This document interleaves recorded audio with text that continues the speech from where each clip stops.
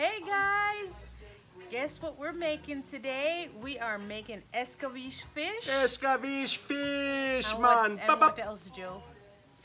Huh? And what else? Gungo peas and rice. And so, Pigeon peas. yeah, pretty much. So we're at the edge of the garage because I'm frying the fish out here because it's better to fry it outside than inside. We have tools. Out. Yes. And you know what? It's threatening to rain. That's why we're not further outside. I give you a nice view for when threatening to rain. Yes. So we'll be right back. Guys, look. My pepper. Oh, wait. There's two on this one. That right? one green on that side? No, that one's No, that one's ready, and that one too. Let me go look at the other pepper tree. Oh boy. Yeah, they come right. This one Look came at right off. this. Lord, we finally have some Scotch Bonnet.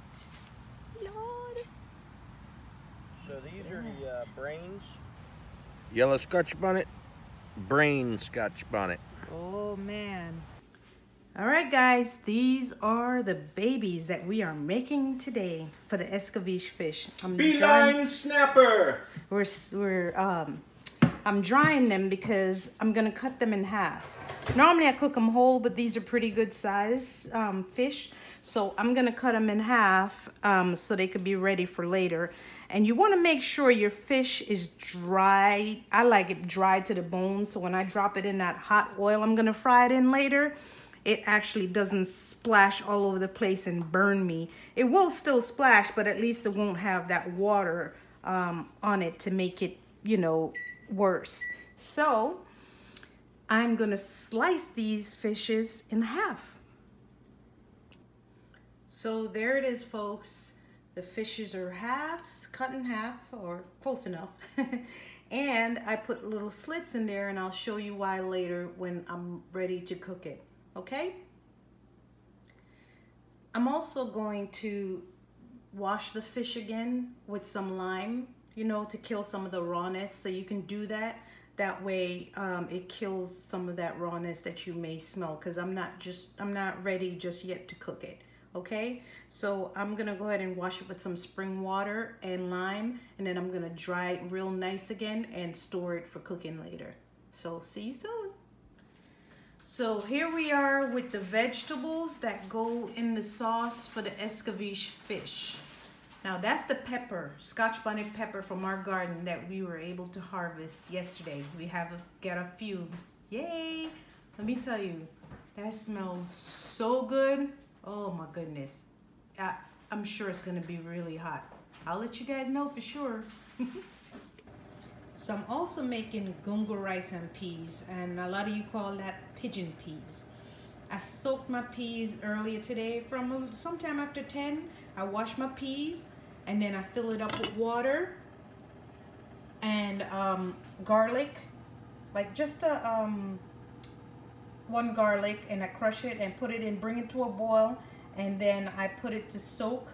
You can do this, you know, even just a few hours before you start cooking if you want to. It just makes it cook quicker. So now it's after 4 and I'm getting my peas to start going to cook so I can get everything ready at the same time. Okay guys, so here we are. I turned the peas off because I'm also not ready to make the rice yet. So you're gonna check your peas, right? You gotta make sure it's at least this soft. See how that just, I'm gonna eat that one, but see how that just, you know, opened up like that? Soft and yummy. Okay guys, I'm gonna go ahead and add the coconut milk to the rice. Now this is 1 cup of coconut milk. Today I'm using the canned milk, okay? Because I just didn't feel like grating any coconut and making the coconut milk. And this is unsweetened milk, just so you know, okay? And I'm just gonna let that blend a little bit together and come back and add the rest of the stuff like the rice and the scallion and all that good stuff, okay? All right, so I had a little bit of coconut milk left in my measuring cups. So what I did was add like just a little amount of water to it to just pour on top, because I'm gonna let this cook, just, you know, just let it cook some boil together and cook down before I add the rice and all the other stuff, because you don't want too much liquid in the too much liquid for the rice, because you don't want the rice to come out all, unless you like mushy rice. My family and I really don't like that, so no mushy rice here. Okay, the coconut milk and the rice is getting along very well. Getting along very well. I'm gonna go ahead, and I do put some seasoning in it as well. I know some people may not do that. That's a little black pepper, adobo, and my complete seasoning. And I'm gonna let this cook in a little bit more again before I even add my rice and anything else. I'm gonna let the water go down, the liquid I should say now, go down a little more. Then I'm gonna add my rice, my pepper, my thyme, my scallion, add a little butter to it and a little oil just on the top, and get it going. Okay guys, before you put in your green onion, this is what you want to do to help bring out the flavor in your rice. You want to take something, it could be the edge of a knife like I'm doing, your cooking knife, your sharp knife, whatever, and you just do that before you drop it in the pot with the rice. This is one of the peppers from my garden that I'm going to put in the rice, a Scotch Bonnet pepper. For me, I don't know the heat of this one yet. This is called the brain Scotch Bonnet. I always use like just a little tiny thing, and I poke a little hole. Just a little one, not too much. You don't have to do that. You just put the whole pepper in there without poking a hole. I just like the flavor and everything else to come out in there. Now, if you break that open in the rice, please don't, because you're just gonna have a pepper rice. That's it. Okay, I'm gonna go ahead and add the rest of this to the rice and peas. My rice is already washed and ready. I like to wash my rice to where the water is absolutely clear in it, because get all that starch out of there. Let me get that rice in there. No rice grain left behind, y'all. No rice grain left behind. And let's get that rice in there. Got the stuff set up for my fish, baby. See? It's not time to... What? So, I did leave some rice grain behind, but you know what? Sometimes that happens, unfortunately. So that's that. Then we're gonna have the thyme, the scallion. Gonna add a little butter. I'm gonna stir that in so the butter can melt nice. Let me go get, I'm gonna put like just a tip of oil in here.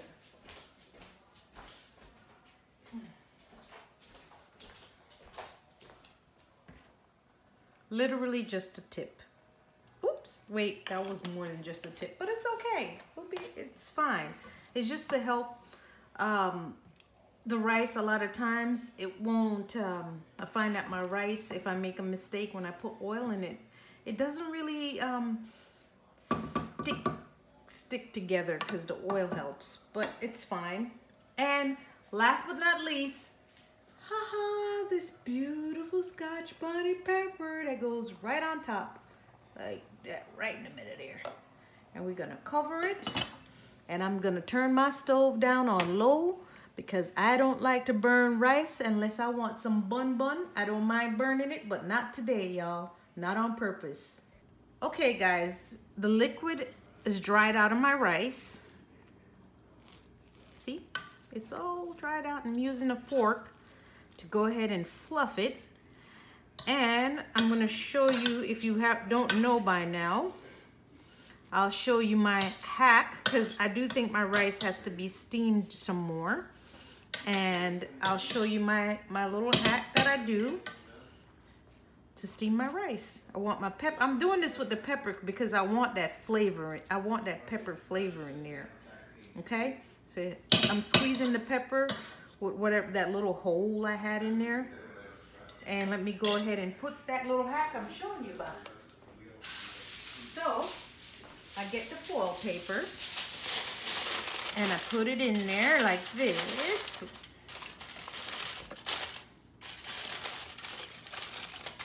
My stove is still on super low.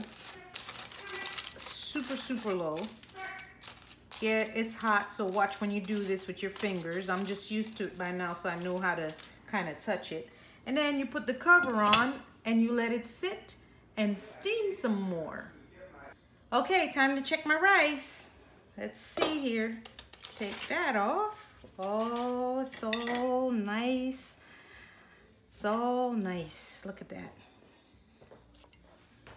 Looking nice, man. I left Wheel of Fortune to come see this. And the rice is ready. And I'm going to cover it up. And we're going to go ahead and cook the fish. Okay, we're going to turn this gas stove on outside. And we're getting the oil in there so we can fry that fish. All right, and then we're going to heat the oil. Okay, guys, we're going to go ahead and season the fish, okay? I have the seasoning right here. All right, we're gonna go ahead and do that. And remember I said I'm gonna show you why I have the slits. Here we go.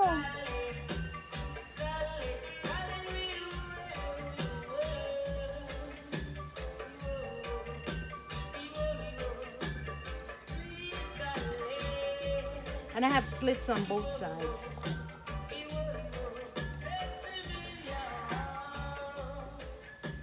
Joe's over there messing with our sprinkler system because he's moving it around, watering the yard.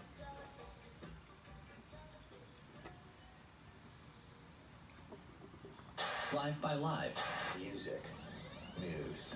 Metallica just announced their very first show of the year. Okay, I'm done seasoning. The fishes are seasoned and we're going to go ahead and put them in the oil because it's actually up to temperature now.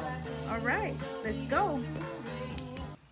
Okay, we're gonna go ahead and put the fishes in. All right.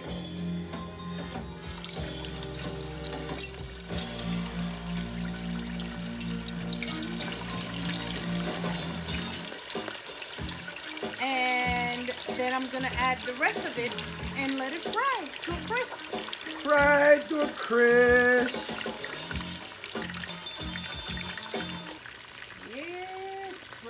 In there. Let's get going. Okay, I'm gonna get some of the fish oil out of the pot to make the sauce. So I'm just gonna skim a little out of the top to saute the vegetables. The Velvet Underground. Google it.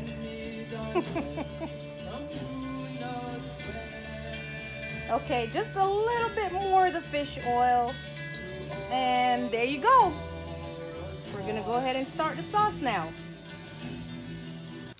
Okay, we're gonna go ahead and put the vegetables in to start the sauce, okay? I have it on low.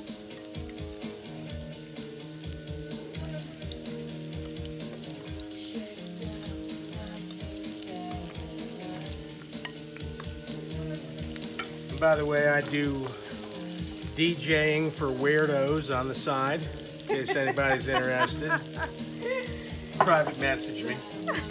So I'm gonna go ahead and saute these vegetables to cook a little bit, and then I'm gonna come back and add the rest of the ingredients, okay?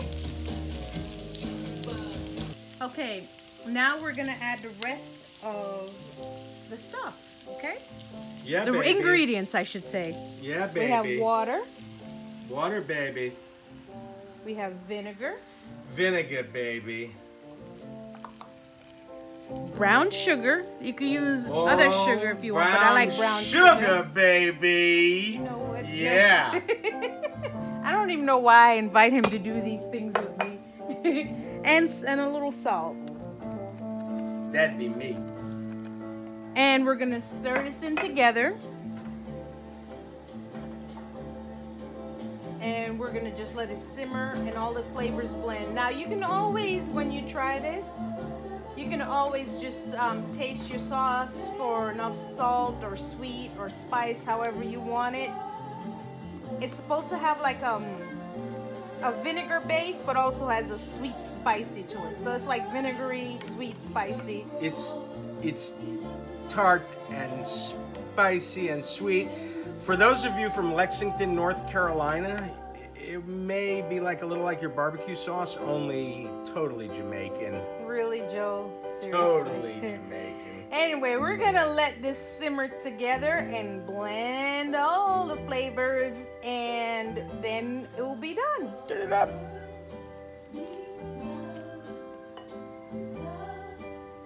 Okay, so the Scotch bonnet from our tree is hot, but that's it simmering. Oh yeah, it's good, very good, good flavor, but it is hot. Joe did a good job with this batch. Okay guys,